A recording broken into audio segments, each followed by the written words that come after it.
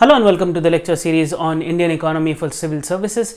In the previous class, we have seen the internationally acclaimed definition of economics, as well as we have developed our own understanding of economics and the working definition of the same. In today's class, I'll be talking about organizing an economy. So there's a issue or there's a problem which has been haunting the human civilization since time immemorial, such that they have to figure out who will own the process of production or how the organization of process of production should be in an economy. And this led to something called as the evolution of different systems of economies all around the world. So let us look at it in greater details. What was the underlying question which was haunting the people of the countries, and what were the possible solutions which have come up. So there was a contentious issue which was troubling the humanity. And what was this issue? Ways in which production process should be organized. Now, what are the possible ways in which you can organize the process of production? And these were twofold. The first is talking about production should be the responsibility of the state, meaning thereby the responsibility of government only. And the second view is talking about production should be the responsibility of private sector alone. So these were the twofold distinctions which were probably making some space and creating an issue or contentious issue in the minds of human beings. So as a result of this, with respect to time and the underlying socio-political context, we have different sort of economic systems which evolved. So I hope the contentious issue of ways in which the production process should be organized is pretty much clear. There are two distinct ways. One is whether the production should be the sole responsibility of the state, meaning thereby the government, or it should be the responsibility of the private sector. And depending upon the underlying political as well as the given time frame in which you are looking at an economy, three different economic systems evolved. Which were these systems? These systems were the capitalist economic system, the state economy system, and then we have the mixed sort of an economy system.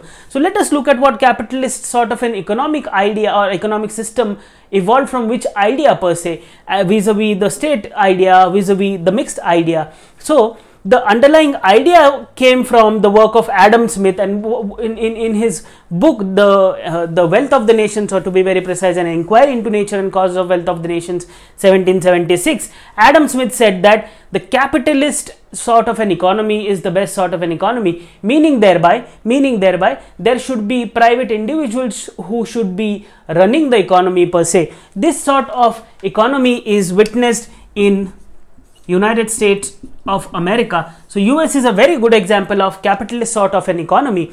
Let us look at, I hope this idea is pretty much clear. This is very preliminary idea. In the next lectures, I'll be giving you greater details into these individually, and we look at it with the help of an example as well. So here, when capitalist sort of an economy is concerned, the underlying idea of capitalist economy came from the work of Adam Smith, who is an economist, who wrote the book An Inquiry into Nature and Causes of Wealth of the Nations in 1776, and he said that private individuals should be active and should look at the process of production, and they should organize the process of production, and this sort of an economy is witnessed in the United States of America. So I hope this idea is pretty much clear. Let us now look at the state sort of an economy. This idea is rooted in the work proposed by Karl Marx. So Karl Marx's ideology, meaning thereby the government or the state should own all the factors of production and everything else. So you see this sort of an economy or a communist form an economy in the erstwhile USSR, and in some sense you see this in China as well. So state economy,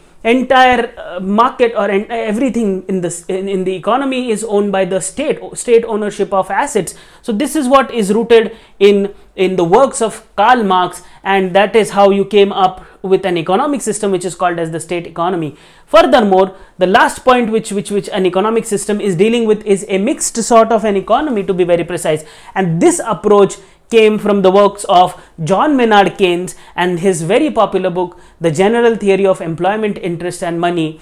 This gave an idea that there should be a mixed sort of an economy, meaning thereby there should be private individual, there should be some government intervention and all sort of that. And you find this sort of an economy or mixed economy in the Indian context. So we have some of the industries which are strategically important, for example, say atomic energy or space or defense, which is controlled by the government of India. We have other industries, for example, say telecommunication, which is controlled both by government, that is BSNL is one or MTNL is one, as well as private individuals like Bharti Airtel, or you have Aditya Birla Idea, we have Vodafone and all of these players, as well as you can look at it from any other retail market or any other sort of an market or industry, to be very precise. So this is how you can look at the economic systems which evolved basically from a very contentious issue as to who will look at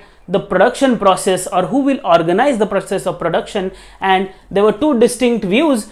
One was the state should be doing it alone, and the other was private individual should be doing. And on the basis of this, with respect to different times and the different socio-political context in which you are looking at an economy, it evolved into three distinct economic systems, meaning thereby the capitalist economy, the state economy and mixed economy. Each idea has been evolved out of some work given by some famous economist or philosopher.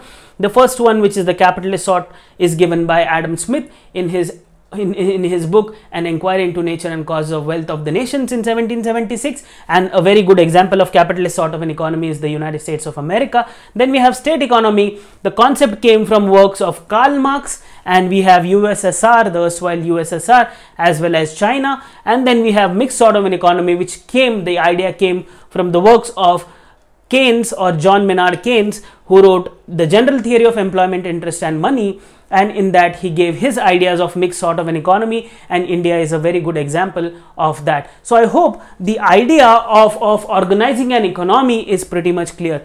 In the next lectures, I'll be talking about these systems in greater detail. So please stay tuned. Thank you.